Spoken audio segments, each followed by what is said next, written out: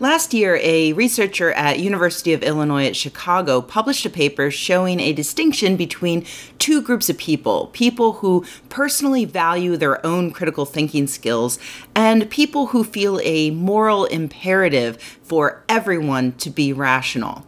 The latter group might think that they're above moral indignation until they realize that they think less of a person for making an irrational choice.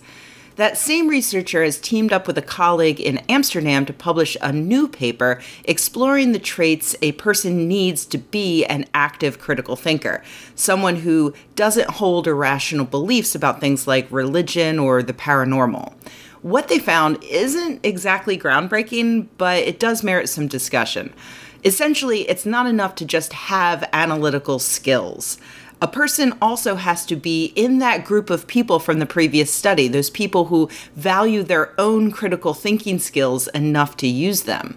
This makes sense to me. I mean, I have both a hammer and nails, and yet I have a framed print that I haven't hung up for the past 4 months because I have the tools, but I lack the motivation to use them because I don't respect the importance of not having sad, empty walls.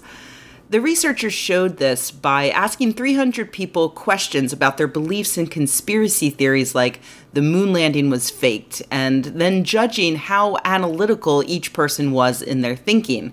They also figured out whether the subjects fell into one of those two groups from the previous research.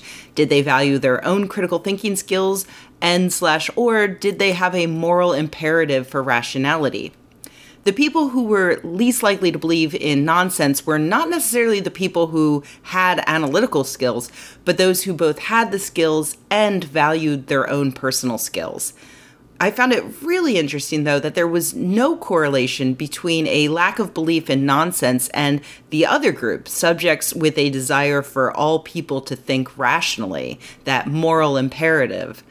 I suspect that many people in the skeptic and atheist communities are in that latter group of people who make moral judgments about those who make irrational decisions. I know I'm one, but I'm not sure how many people are in the group who truly value their own personal critical thinking skills. I've often wondered why a group of people so vocal about critical thinking can hold so many irrational beliefs, like those who think that all the social sciences are useless, or, to refer to a video I made last month, those who believe anything Steven Pinker says. The moral of this story, pun intended, is to spend less time worrying about other people's irrational decisions and more time worrying about your own if you really want to rid your world of irrationality.